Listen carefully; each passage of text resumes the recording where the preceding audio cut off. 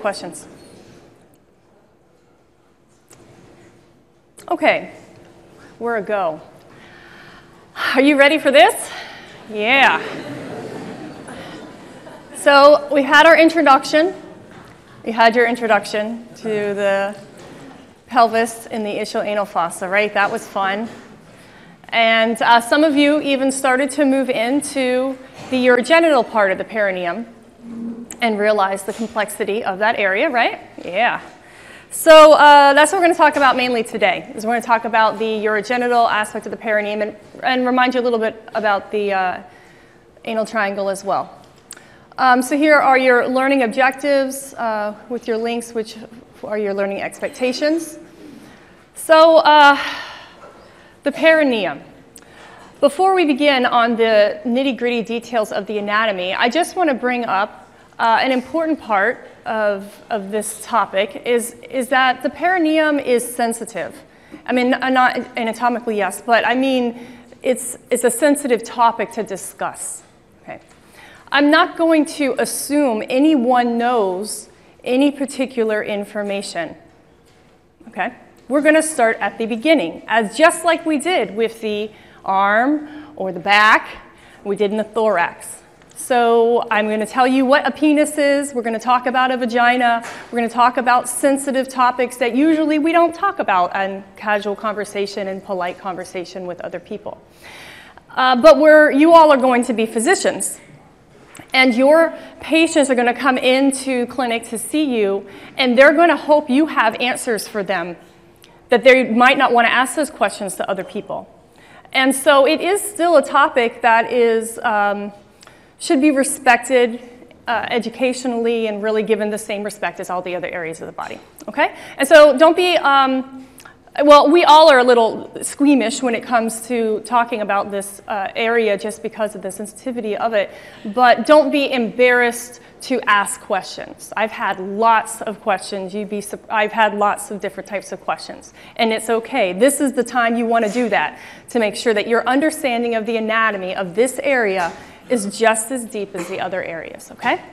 All right, so this was just my reminder slide here to talk to you about that. So, where is the perineum? Now, this was the very end of my last lecture.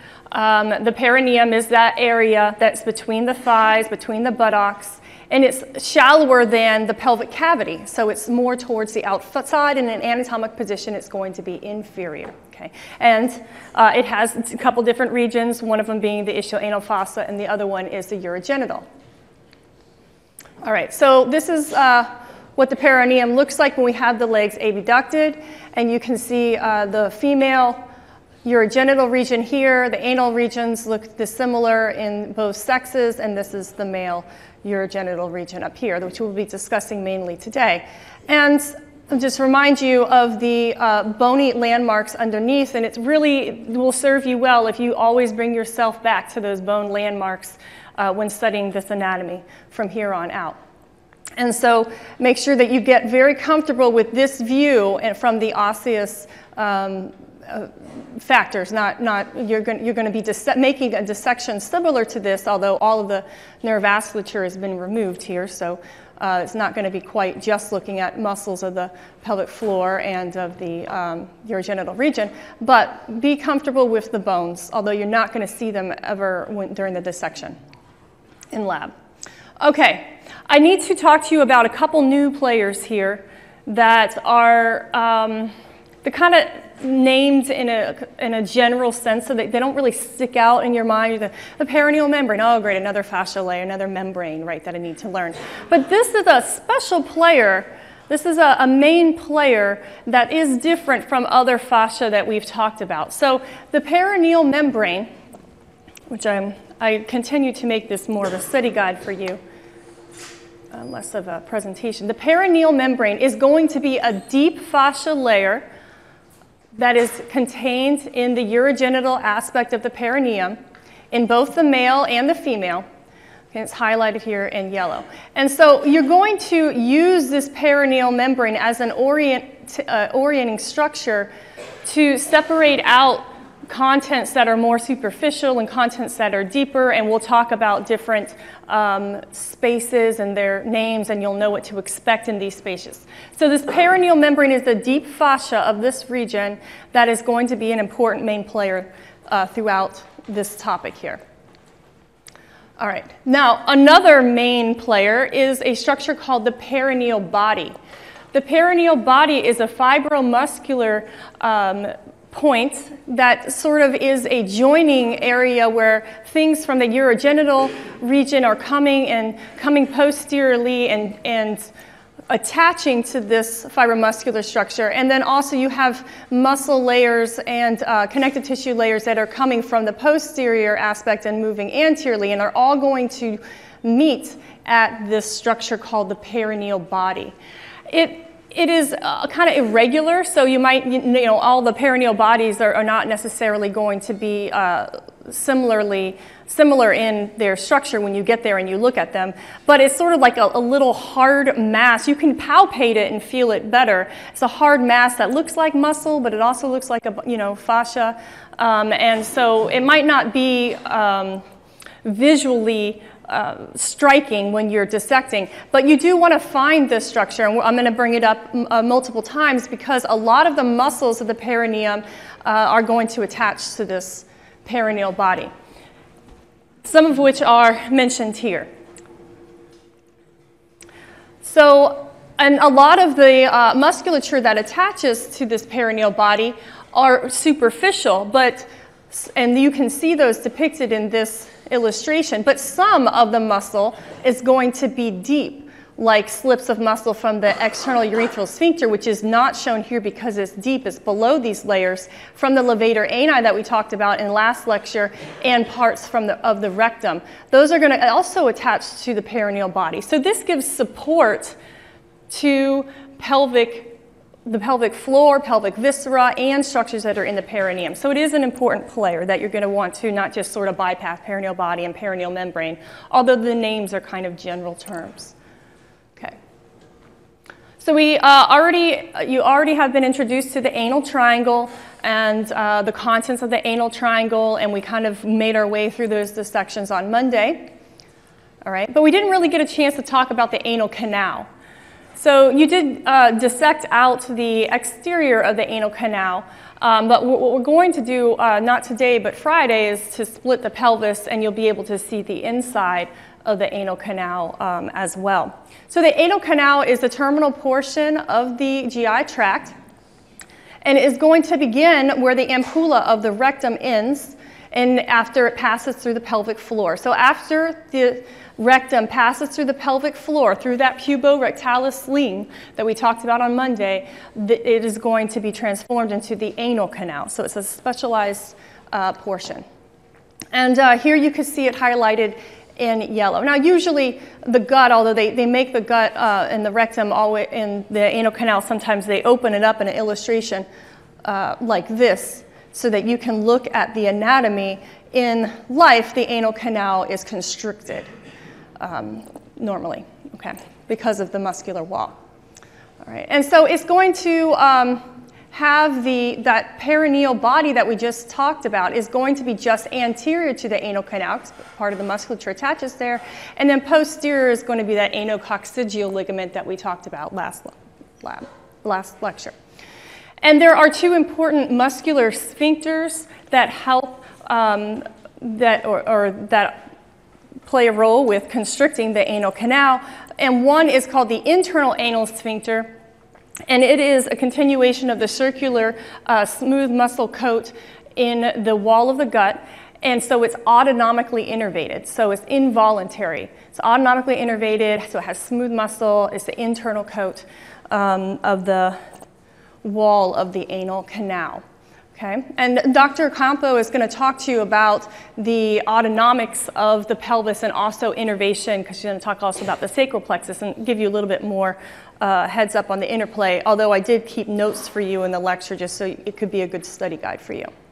And then there is an external anal sphincter, and the external anal sphincter is made of skeletal muscle, and it is voluntary. So you can contract your external anal sphincter to keep contents from coming out of your anal canal, feces or gas, flatulence, whichever ends up being there. And then I don't know if you did end up dissecting accidentally or what we do when you split the anal canal. As you can see how the pelvic diaphragm, essentially pubic rectalis, comes down and a muscle slip will separate the internal and external anal sphincters. And you can actually see the separation. So if you get a bad cut, you can just sort of take a scalpel and cut it cleanly, and then you'll be able to hopefully demarcate the difference between the internal and external anal sphincters. Their innervation being the main difference between these two.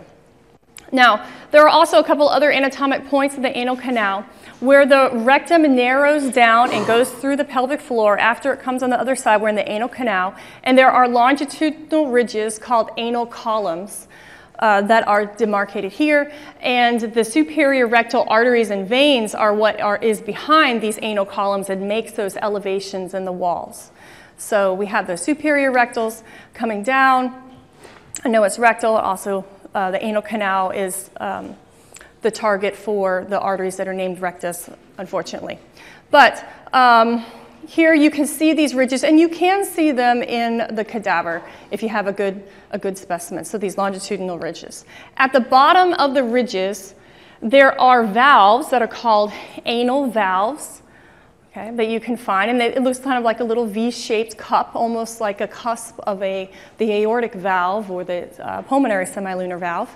Okay, and just above those valves, there are depressions called anal sinuses. And when fecal matter pushes against these anal valves and sinuses, the mucosa lining, the epithelial cells in the mucosa, will exude mucus to help with the passage of the feces. Okay, so these are just, good anatomic points here for passing feces without irritating the lining of the anal canal. The pectinate line is just inferior to the valves, and that's going to be the transition between the endodermally derived and superior aspect of the rectum and the inferior aspect of the rectum, which was ectodermally derived, and that was discussed in the development lecture for the gut. And here is the anatomic point here. So you're going to have transition between vasculature, which vessels supply the walls. You're going to have transition and innervation as well at this line. So don't forget to review that material.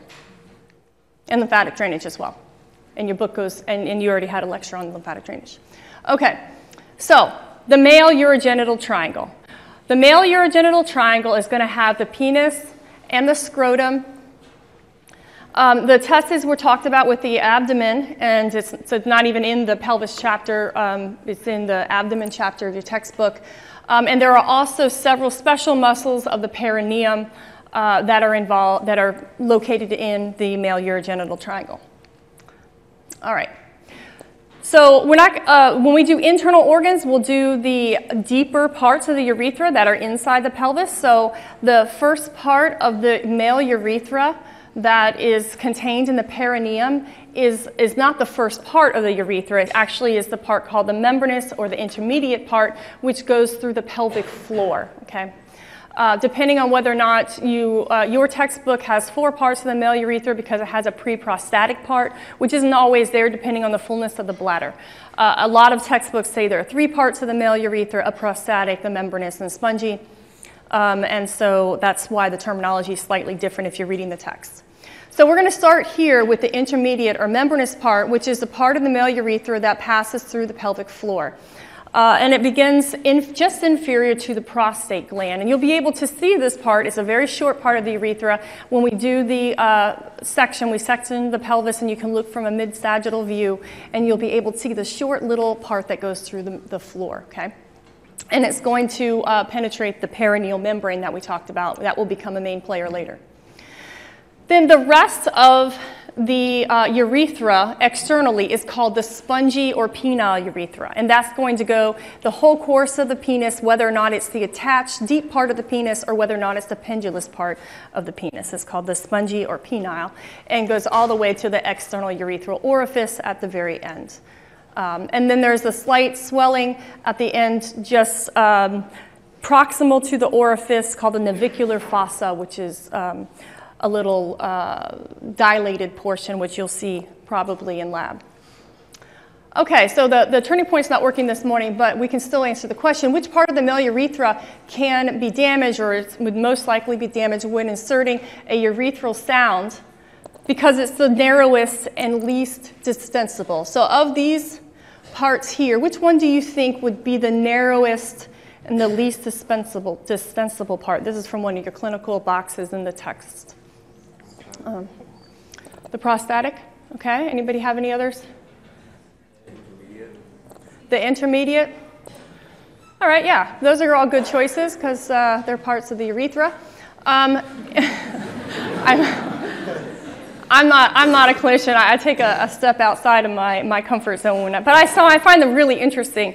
And so what they were talking about in this clinical box is that of the parts of the urethra, they were talking, the intermediate part is supposed to be the narrowest, but the external urethra orifice itself is the least dispensable. It's very fibrous when you're putting in the urethral sound. So if you're putting in this tool into the male urethra and it passes through that orifice, then it's probably going to be, unless there's an abnormal constriction, that it should be able to pass through the rest of the urethra. I don't know, I've never done it before, but it sounded really cool to me. Okay, and you all did pretty good. There you go. All right. So the male has some glands that are associated with the male reproductive tract. And one of them is called the bulbourethral gland. They're small glands that sit alongside the membranous part or intermediate part of the male urethra. Okay. Their openings, or their ducts, pass through or distal to that and actually enter the proximal part of the spongy urethra. So you're not going to see the openings. They're very small. You may not see them at all. I think I've only seen 3 in all the male cadavers that I've helped dissect. So you might not see them, but they do exist. And the bulbourethral glands are important because they release secretion upon excitation, and the secretions help to balance the pH in the urethra before the semen comes through. So it's usually pre-ejaculation fluid that is going to come through the male urethra. Okay. There are also a lot of small glands in the wall of the urethra, so just not in the mucosa, but just below the mucosa or deep to it. And those glands are collectively called periurethral glands. So when you're looking at the microscopy of the male urethra, you'll see a whole bunch of glands underneath the mucosa, and they just have lots of small openings that empty the whole course of the urethra to release secretions, just to help with passage and to help protect the mucosal lining. Okay. The scrotum, which you have dissected part of it previously when we did the inguinal canal and down into the scrotum and the spermatic cord, it is a fibromuscular sac. Hopefully you might have looked at a couple slips of the dartos muscle in the scrotum. And it is, you may have noticed that it's situated inferiorly to the actual penis. Now, the cadavers have an artifactual swelling that occurs in the genital region for the male and the female. So some of you may have vulva that are very swollen, and it might even be difficult to discern between the female different majora, labia majora and minora. And some of you may have huge scrotum, and you may have a huge scrotum. You may be wondering, is this the way that this person was in life? And that's probably not the case. There is a lot of swelling that occurs in this area that is artifactual from the embalming process. Okay, and so there and you might have noticed, I don't know if you've come down into this area yet, but when you do dissect the scrotum and you go through the steps in the dissector, you'll notice that the scrotum is separated by a septum. So there's one testis on each side typically. And the seam that, we'll talk about this, we do development, why that happens. The seam, midline seam, is going to be continuous on the ventral aspect of the penis and in the perineal region all the way to the anus. And so you'll notice that. I'm going to go into the development of it when we do that next week. But anyways, it is an anatomic point that you'll be finding when you go through the dissector instructions. Okay, so the penis is the male organ for sexual intercourse, but it also has the urethra inside. And so for the male, their erectile tissue contains the urethra. And for the female, there is no urethra coming through the erectile tissue. And so we have a separation in the erectile tissue in this organ into different cavities.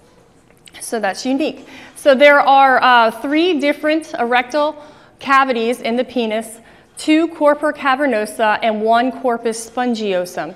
And if you, the spongiosum has the urethra in it, and if you're trying to remember, I always think, you would clean urine off the floor with a sponge. So it kind of helps you remember which one is which.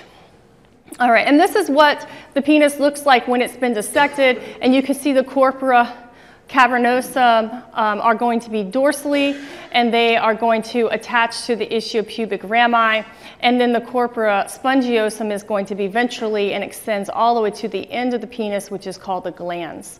So there are different parts. There is a root, which is going to be the attached part of the penis, not the part that you see, the pendulous part, but the part that's attached in the perineal region that you'll be dissecting when you do the perineal region and take off the skin. There is a pendulous part that's called the body, and that is the part that is free or not attached under the skin. And then there is a glans or head of the penis at the very end, which urine is going to come out the very end to help you think that it's the corpus spongiosum that goes all the way to the end of the penis and not the cavernosum. Okay. This is the penis in anatomic position. In anatomic position, the penis is erect, and the dorsal side is this side here that is going to be closer to the abdomen, and the ventral side is this side here. Okay. All right. We're going to do fascia later on too, but I just want to point out that there are specialized fascial layers that are in the penis that have special names. One is the Buck's fascia, which is a deep fascial layer. And so we're going to do fascias later and go down from superficial to deep, but this will give us sort of a new understanding of deep fascia in the perineal region that is different from the fascial layers that you were studying in the abdomen. It's not going to be continuous with that.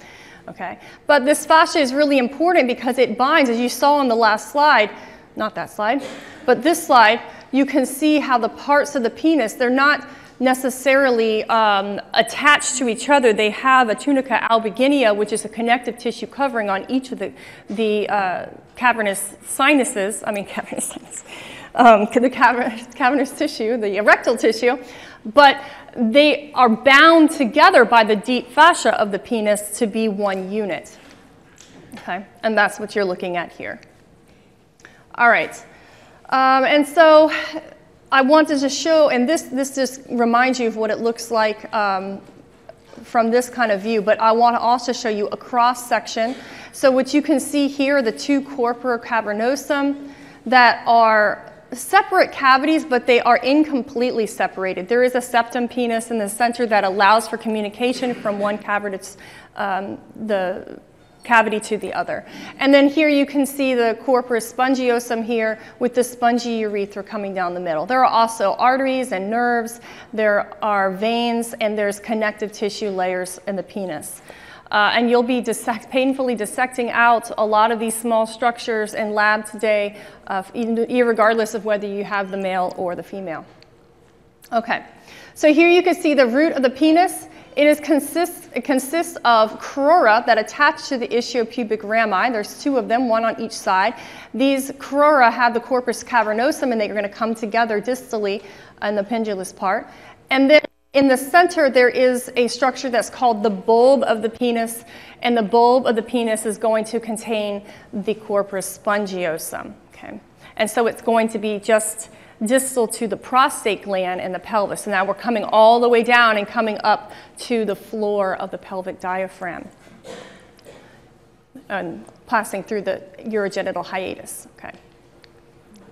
So here you can see another view of the detached penis, here where the intermediate part or membranous part of the urethra is coming through the floor of the pelvis. That's where the bulb of the penis starts, and it's going to course anteriorly. So this is the attached. You can see the crura ghosted on the sides, the bulb in the center, and then they come together, and this is the body or the pendulous part of the penis, okay?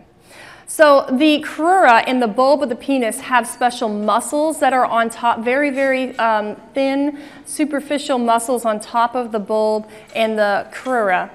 But the actual body of the penis itself, except for a few extensions of the slips, doesn't have any muscle in it. Okay, this is not made of muscle. And then you can see the glands of the penis here is the distal portion. The corpus spongiosum continues and has the glands, which is going to have the external urethral orifice. Okay? And it's highly innervated, just as like in the penis as it is in the clitoris too.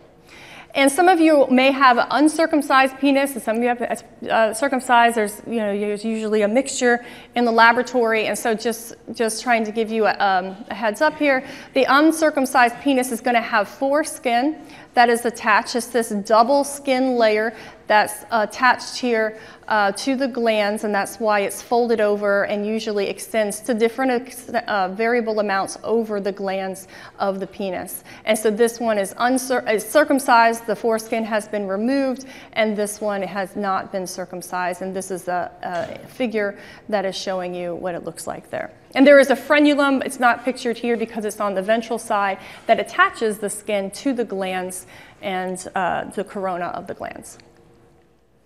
All right, there are a couple ligaments that support the penis. Your textbook talks about them, and you do see them listed in the dissector images. One that's sort of more well known is called the suspensory ligament, and the suspensory ligament is attached to the anterior part of the pubic symphysis, as is the other one. But this one is a taut ligament that is going to come down and it's going to attach to the deep penile fascia of the penis. And in some situations, men choose to cut this ligament to extend the length of the penis. So that is a cosmetic surgery that is done occasionally. And then another ligament called the fundiform ligament is kind of more of a looser ligament that isn't attached to the deep penile fascia, and it sort of goes all the way around the penis, and it really doesn't have the same kind of supportive function. It sort of just adds a little bit of support to the penis, okay? And the main point is that it's an extension of the subcutaneous fascia or the superficial fascia of the perineum down here, the same layer that is scarpus fascia up here in the abdomen, but in the perineum is more superficial fascia. Okay, and so the names of the specialized muscles that lie over the crura and the bulb of the penis are called the ischiocavernosus muscles are over the crura. There's one on each side. And there are also two bulbospongiosus muscles that meet in the middle over the bulb of the penis. And then another muscle that is also in this part of the perineum is called the superficial transverse perineal muscle that is going to come here at the junction of the bulbospongiosus and the perineal body here. So that's when you're looking at that in lab. You can find all of these muscles. Probably most of you will find these muscles in your dissections today. Yes? Those are also the borders of the perineal membrane? Those are the borders of the perineal membrane? Yeah, I'm going to talk. Yeah, you're good. I like the way you're going there. All right, we'll get to that. Okay. If I don't make it clear, ask me that one more time, okay? All right. Now, the female urogenital triangle, there are going to be some players that are similar to the male urogenital triangle, but we definitely have a different setup here. So they include the mons pubis, which is, we'll talk about that on the next slide, the labia majora, labia minora, the clitoris, which you can see better here in this illustration, and we have bulbs of the vagina, And we have some specialized glands as well that are included in this area for the female. The mons pubis is going to be this area that is anterior to the pubic symphysis that you have already dissected because the round ligament of the uterus terminates in the mons pubis and extends down into the labia majora. And it was filled with fat. And so there usually coarse hair on top of the mons pubis, but it has a lot of fat underneath. And so if you can sort of keep in your mind's eye that the pubic symphysis is just below this area, okay?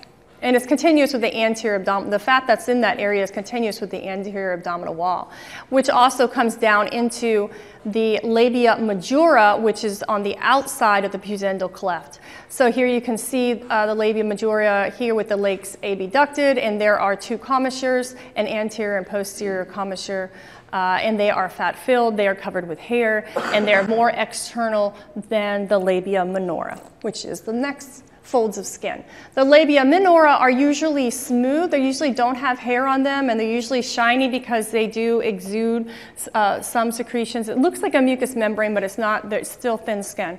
But there are different kinds of glands in the dermis of this skin.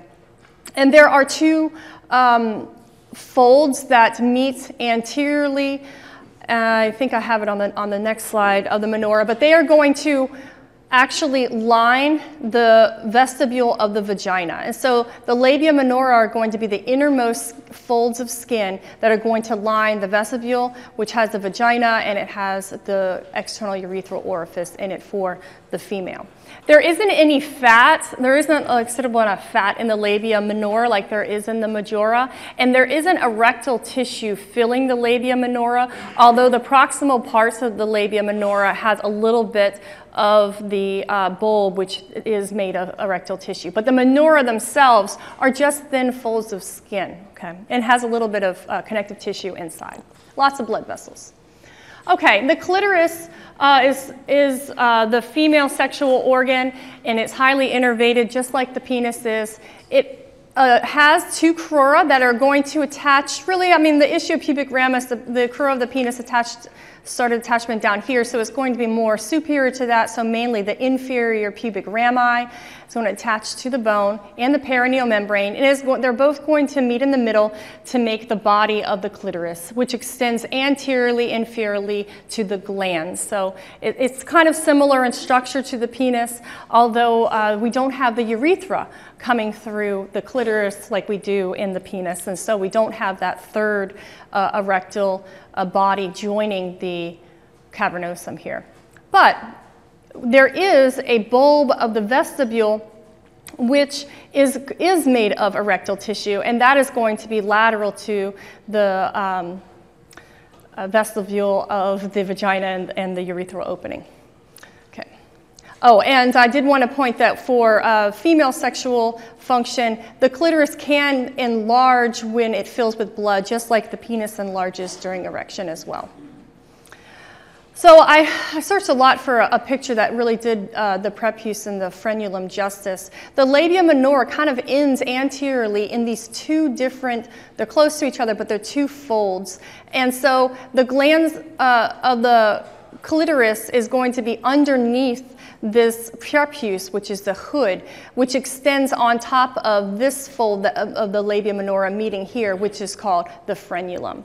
And so you may see these in the cadaver, but with the swelling, the artifactual swelling with the embalming process, it might be distorted, so it might be kind of hard to see these anatomic points, but this is the way it looks in real life, typical of real life. Okay, and so the vestibule of the vagina, which I alluded to, and I forgot that I had this special slide here, is going to be between the labia minora. It's going to house the opening orifice for the vagina and the external urethral orifice, as well as openings to special glands, the greater vestibular gland and the lesser vestibular gland and the periurethral glands.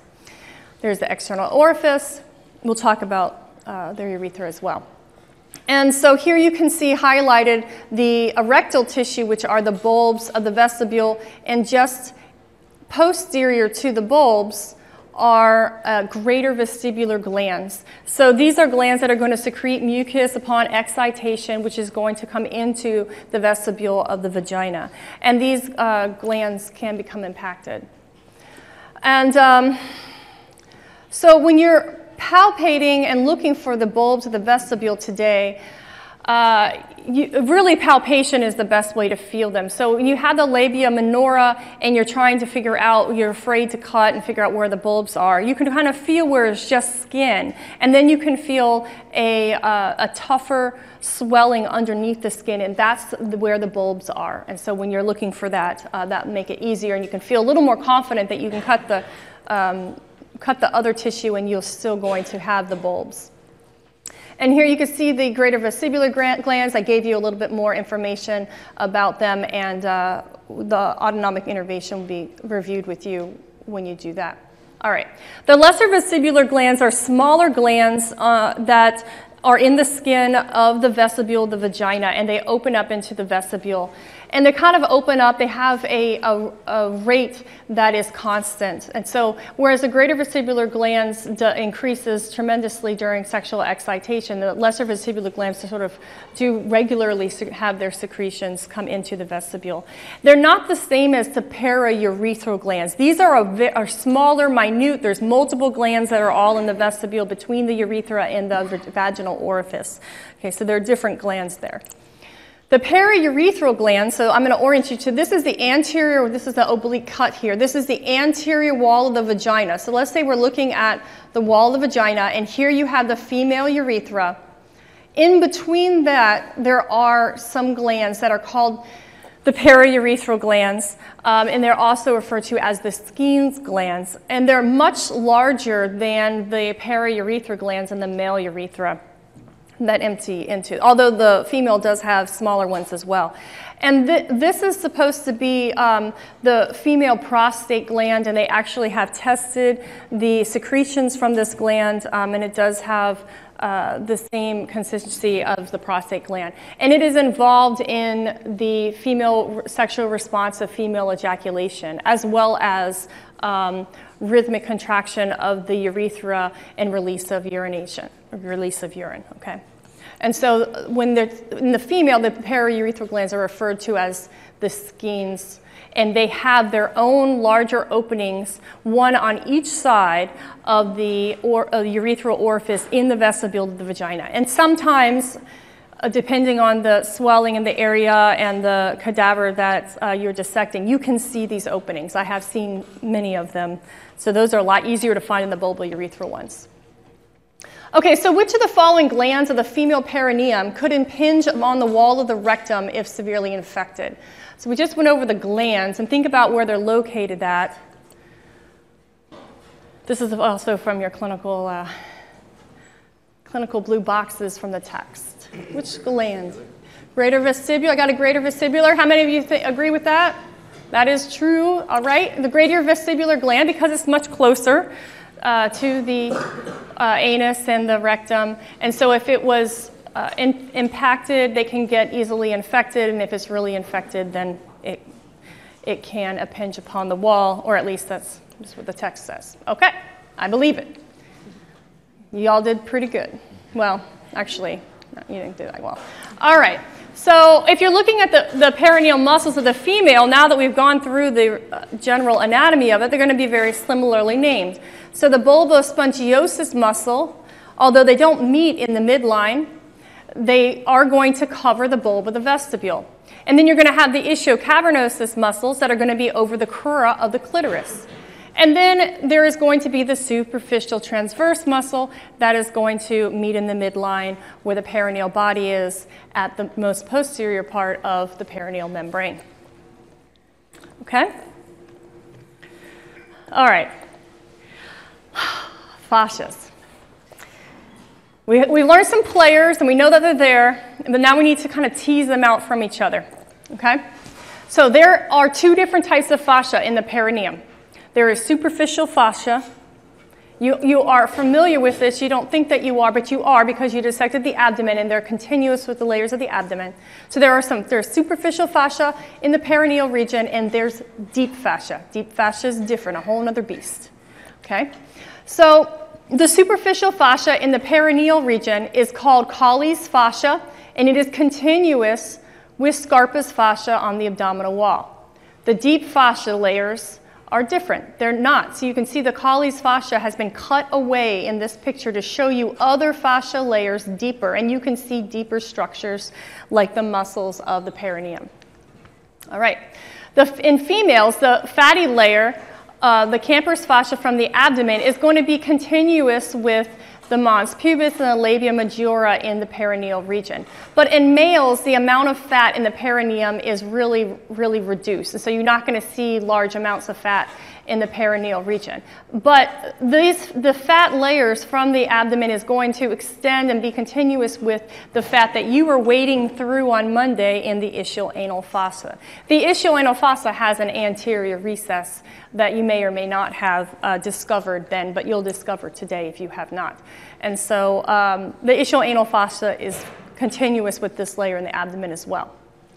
All right, now this is a picture that Dr. Campo gave you already in her lecture when she talked to you about continuity of the fascias, and I just have it on here, and you can test yourself on the different layers by looking at the colors and go back and forth. So this is a mid-sagittal section, and you can see how the membranous layer or Scarpa's fascia in the abdomen is going to be continuous with layers down in the perineum. See, they're blue, but they're named different things. In the penis, that superficial fascia is called the superficial penile fascia. In the scrotum, that superficial fascial layer is called the dartos tunic. And in the rest of the perineum, it's called Colles fascia. We're all talking about the same layer, and it's continuous with each other, okay? And then the deep fascia is going to be the red fascia, which we're going to get to here. So the big summary concept I want you to hold on to is that Scarpa's fascia, Colles fascia, superficial penile fascia of the penis, and dartos fascia of the scrotum are all superficial fascia. They're all one continuous layer. They're just named by the region that they're in. All right? They're just named that way. Okay, so now we have deep fascia. And there's luckily only two. So, but you will be able to find them. You will. I know, I have faith that all of you will find the deep fascia of the perineum. Okay, and so in this illustration is going to show you Colles fascia. So when you're looking at illustrations, make sure you kind of pay attention to what you're looking at, because you see that the white fascial layer is covering everything. On this side, you see muscles. You see muscles, and so that is, has been removed. And the perineal membrane is one of the deep fascias in the perineum that we talked about. It's going to attach to the ischial-pubic rami, anterior, the pubic symphysis into ischial-pubic rami, and in the back it attaches to the other side in the perineal body. All right, the other deep fascia is called Gauledet's fascia. Gauledet's. There's only two. You're already familiar with the main perineal membrane. The other one's called Gauledet's. That fascia is on top of, or it's called investing fascia, of those deep muscles we already went over. It's the white fascia layer that you're taking off to see the ischiocavernosus, the bulbospongiosus, and the superficial transverse perineal muscle. If you're seeing muscle fibers, you just went through Gauledet's. Okay, Gauledet's is attached to the perineal membrane. That's why they're a continuous layer. So Gauledet's, perineal membrane are the two deep fascias of the perineum. Okay.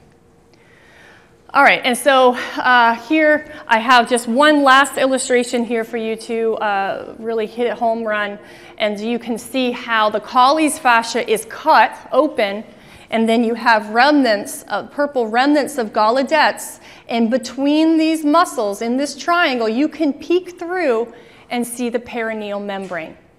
You can peek through and see the perineal membrane, and it's connected to the bones deeper, but you can see it between those muscles, make this little triangle, and I urge everyone to do that. So that perineal membrane and Gauledet's are going to be connected. You'll have to cut them open to see the muscles underneath. All right, and one more deep breath. One more big concept here. There are two spaces in the perineum that you need to be concerned about conceptually. You're going to be looking at a lot of stuff when you're dissecting, and it's all going to just seem like it's slammed in together. But conceptually, I need you to think about the fact that the perineum has two spaces that are separated by your friend, the perineal membrane. That's why you really want to become intimate with this perineal membrane. You want to know where it is, okay? So here's the perineal membrane. This is my cartoon drawing here. I have the pelvic diaphragm. Let's just go as completely cartoonish as I could. The pelvic diaphragm, fascia underneath the pelvic diaphragm that's involved in these muscles, doesn't have anything to do with these other things. Perineal membrane, that deep fascia of the perineum we just talked about, and then that Colles fascia, that superficial fascia that was continuous with the anterior abdominal wall. Okay? If you're dissecting downwards from the skin and you open up Colles fascia, which means you can see stuff in here, that's called the superficial perineal pouch. Okay? There's stuff in the superficial perineal pouch. We're going to talk about the contents in a second. If you see that perineal membrane and you go beyond it, which you don't have to dissect the deep pouch, but if you did, you would be in the deep perineal pouch. And there are contents in that pouch as well. You're not really going to see it when you're looking with the legs abducted and you're dissecting in there, but when you cut the pelvis in a mid-sagittal cut and you're looking at it sideways, you should be able to find the perineal membrane, that deep fascia. It's tough and it's not going anywhere. And the stuff superior to it, that's the superficial pouch, and the space between that and the pelvic floor is going to be the deep. So you will find it. It's just going to be more of a concept than it is a really big space. And these are potential spaces for things to accumulate. All right. So it's a potential space. You know where it's at. Between Colles and the perineal membrane is the superficial pouch. And you're looking at all the contents. Luckily, you are very familiar with them because we just went over them. So there are some structures that are in males and females in the superficial pouch. For example, the superficial transverse perineal muscle was in both sexes. And you have branches of the internal pudendal vessels, which you were dissecting out on Monday. They continued anterior inferiorly, and then they came superiorly to come into this perineal region. You're not there yet, but when you come through dissecting from the way you're going to today, you'll be seeing vessels and nerves, and those are the players that you started with on Monday. And so they're not depicted in this image, but you will see them in the dissector. So the internal pudendal arteries and veins and the pudendal nerves are going to be in this pouch. And so are Gaulet's fascia layers. Okay, but in the male, you have the bulb and crura of the penis, right? And then you have the associated muscles, ischiocavernosus and bulbospongiosus, that are also in this superficial perineal pouch. And then you have the proximal or bulbous part of the spongy urethra, which is inside. So these are just thinking about the contents and what's in that location. All familiar to you, hopefully, because we just went through them. In the female, you're going to have those same structures we talked about that are the same between male and female, but you're going to have the clitoris instead of the penis. So you have its associated muscles, the ischiocavernosus, that are over the crura, and you have the bulbs of the vestibule instead of the bulb of the penis, and you have the opening to the vagina, opening of the urethra. Okay? Those other things are the same. Okay. And the greater vestibule, the glands as well. All right. In the deep perineal pouch, yes? Is there a spongiosum cavernosum associated with the female urethra or not? No. The female urethra doesn't go through rectal tissue. Okay. Okay, so if you go beyond or deep to the perineal membrane, you're in the deep pouch. You're not expected to dissect it, but you do need to know what's in the deep pouch, okay? So this is what it looks like. So you can see the proximal portion here of the urethra. In the male, it's going to have bulbourethral glands, and it's going to have the dorsal nerve of the clitoris or the penis, depending on which sex you're dissecting, and also the blood vessels alongside. In the deep pouch, you also have an anterior recess of the ischial-anal fossa. So if you were in the ischial-anal fossa and you shook your hand and tried to move it anteriorly, you'll be in this little pocket where there was fat up in there too. So don't forget to do that for your concept as well. Okay, so both sexes are going to have these things, the urethra, which has a external urethral sphincter muscle in both sexes, okay, and then the pads. Now, the males, the deep pouch of the males is going to have the intermediate part of the urethra. The female does not have sectioned off different parts of the urethra, and deep transverse perineal muscles. So it looks very similar to the superficial ones, and it does connect to the perineal body, but these are deeper in the deep pouch. Okay. Then those bulbourethral glands that we talked about are there, and also the neurovasculature that we discussed, the dorsal nerve of the clitoris or the penis, and the internal arteries and veins, pudendal arteries and veins.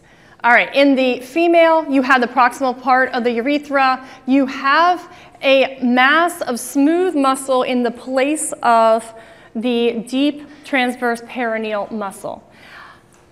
So it looks very similar, but it's smooth muscle instead of skeletal muscle, which means it's autonomically innervated. And I've looked at slides of this, and it's very interesting with all the different slips of muscle sort of interwoven together.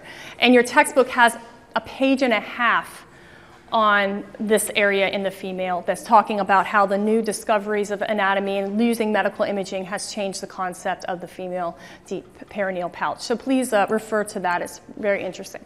Okay? All right, a male fractured his pelvic girdle at the pubic symphysis, which caused a rupture of the intermediate part of the urethra. Where would urine and blood be likely to accumulate?